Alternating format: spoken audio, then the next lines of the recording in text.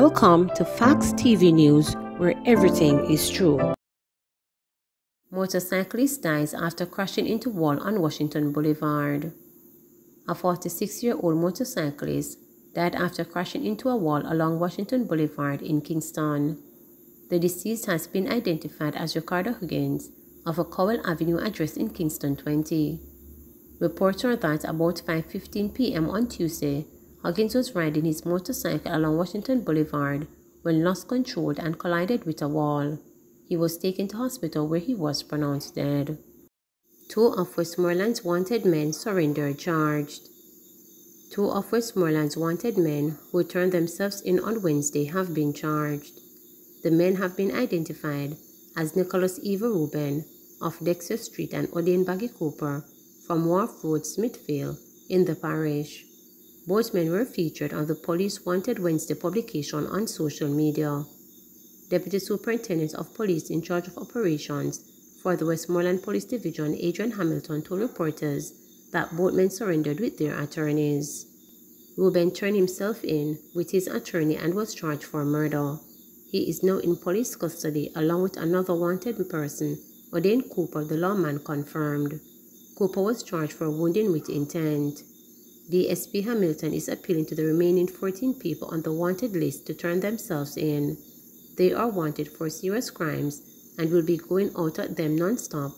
They should turn themselves in and family and friends should not harbor them, Hamilton stated. Olympic Gardens family homeless after suspected arson attack. A family has been left homeless after reported arson attack yesterday morning along the Balmagate Avenue in Olympic Gardens, St. Andrew. There are no reports of injuries. Reporters understand that no one was home at the time of the fire. It is reported that a neighbor saw smoke coming from the three-bedroom house and alerted the police. Firefighters responded and conducted a cooling down operation. Investigations are ongoing. Meanwhile, the police are maintaining a strong presence in the community. It is reported that yesterday morning's incident came after 3 consecutive nights of heavy gunfire in the area. Warring factions in the area have been at odds. 10 of 13 people held in West Kingston gunfire released. 10 of 13 people who were detained by police following a seizure of 2 illegal firearms in Denham Town, West Kingston on Saturday have been released.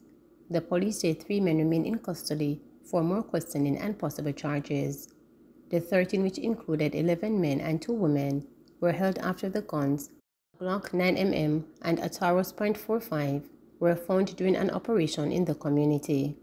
The police had reported that the joint police-military operation was carried out between the hours of 5 a.m. and 10 a.m. along Bentley Lane. During the operation, 14 premises, which included 40 dwellings, were searched. The firearms were recovered in an abandoned building at 9 Bentley Lane.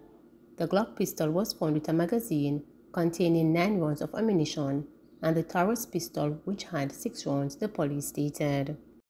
Probe launch into neglect and unprofessional conduct claims against St. Ansbury Regional Hospital. The Northeast Regional Health Authority says an investigation has been launched into a complaint about neglect and unprofessional conduct by a patient who was admitted to the female medical ward at the St. Ansbury Regional Hospital. The individual shared the experience at the hospital in a post on Facebook. The authority says it is deeply concerned about the circumstances shared in the post and sought to assure the public that the experience highlighted is not in keeping with its customer service standards. It says appropriate action will be taken upon completion of the investigation, which is being undertaken by the hospital. The authority is encouraging members of the public to contact the entity when there is a complaint or concern. Complaints and concerns can be emailed to complaints@nerha.gov.jm. Persons may also contact the Customer Service Department at St. Ansbury Regional Hospital at 876-972-227223. Toots former manager wins copyright case against reggae icon's estate. Kebble Stevenson, the former manager of Tootsie Bird, has won a significant victory against the estate of the late reggae icon in the Supreme Court regarding the intellectual copyright ownership of an album created by cult roots reggae artist Joe Lyon. The case revolved around the authorship and ownership of the musical works, the unlawful detention of a hard drive with said works. The case also sought to establish whether Toots Hibbert Estate had an interest in the right to sound recording in question. I have regained access to my hard drive with my masters. I have established clearly now that I am the executive producer, Adjutant Caleb Stevenson told reporters.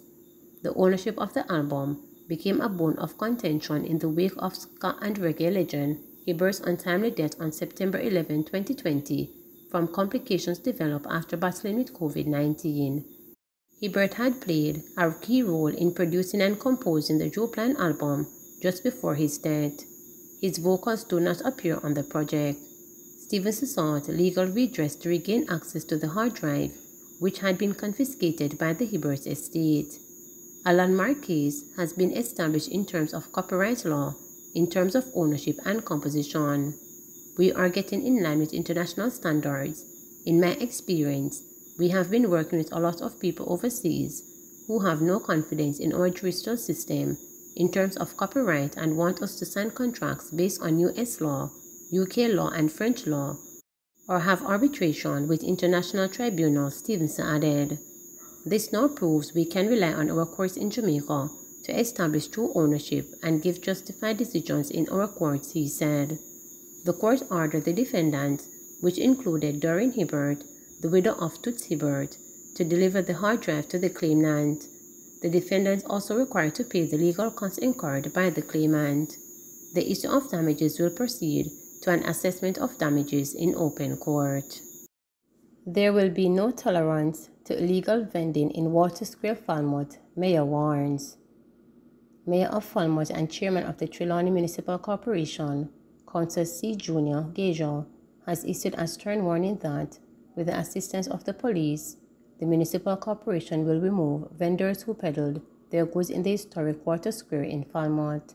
In a response to concerns raised from the flood during the recent Mayor's Forum at the Falmouth Town Hall, Gager revealed that plans are afoot that the municipal corporation will be undertaking a drive to eradicate illegal vending in the town centre.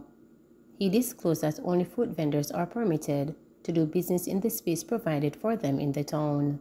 Apart from the food vendors, all those that are now seen in the town will have to sell in the market. There will be no tolerance approach to illegal vending in Water Square, Gager insisted. Plans are well advanced to mount a statue of the iconic sprinter Usain Bolt in Water Square in the nearby future. Mother cries, father says justice not done. The cries of Serena Russell, mother of 24-year-old Chantel White, who was shot dead by her lover and co-worker Andre Bromfield in 2019, echoed outside the Manchester Circuit Court on Tuesday immediately after he was sentenced to 18 years and 5 months in prison for manslaughter. So wicked, Mr. God not sleep. Russell was obviously disgusted by a sentence she considered to be too light, repeat 5 times. Chantel's father, Alton White, chimed in expressing his displeasure with the sentencing of his daughter's killer. Where is the justice? Everybody said the killing, he said in reference to the footage which surfaced of the December 31, 2019 incident in the lunchroom of Mastermark Supermarket, located less than 200 meters from the courthouse on South Racecourse Road. If it was a big man trial, it wouldn't be like this. I'm here sitting down and didn't even get the opportunity to go into the court. I didn't even get a say to say something, and see to have to be like this, he added. Bromfield, 32, a former delivery supervisor of 9 years, had pleaded guilty to manslaughter in a plea deal on May 16. He had initially been charged with illegal possession of firearm and murder. He pleaded not guilty to those charges. The murder charge was later reduced to manslaughter after he indicated in a caution statement that he had been provoked by White. White, who was employed as an inventory clerk at the supermarket, was reportedly in a lunchroom with co-workers when Bromfield shot her in the face with his licensed firearm. In his social inquiry report, read in court, it was disclosed that he and White had been in an intimate relationship for a year, which he claimed he tried to end, stating that it was not fair to his wife, but that he would always return. He claimed that he felt disrespected after utterances by White and seen her in the company of another co-worker on New Year's Eve.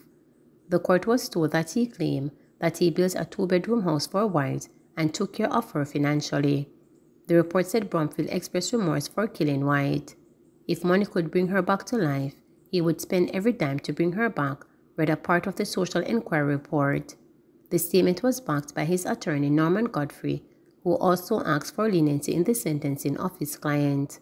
Godfrey said there needs to be resocialization of young people who have no regard for each other in relationships, with one seeing the other as an object of pleasure, while the other party is seen as a resource.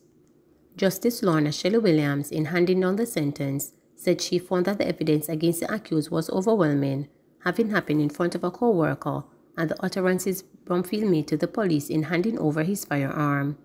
"Me no know what come over me. Me took up this girl and give her everything, build her 2-bedroom house, pay off all her credit card, and me realize she have another man. Me see the youth a kiss her up, me talk to her and she had diss me up, and me just snap," Bromfield said in the report. Justice Williams said she've taken into consideration that any large sentence discount would shock the public's conscience. Bromfield was granted a 10% discount from a sentence of 25 years, bringing it down to 22 years and 7 months, then further reduced by 1 year based on an antecedent report, and another year based on the social inquiry report to 20 years and 10 months. Bromfield, having spent 2 years and 5 months in custody, was sentenced by Justice Williams to 18 years and 5 months. The victim's angry father insisted that justice was not done. "My reaction is that I'm not pleased about this whole situation. There is no justice there. When the rain fall, it no fall upon one man house top. Remember that. Life is one big road with a lot of signs," he stated. Please remember to subscribe, like, share, and click the notification bell for daily updates.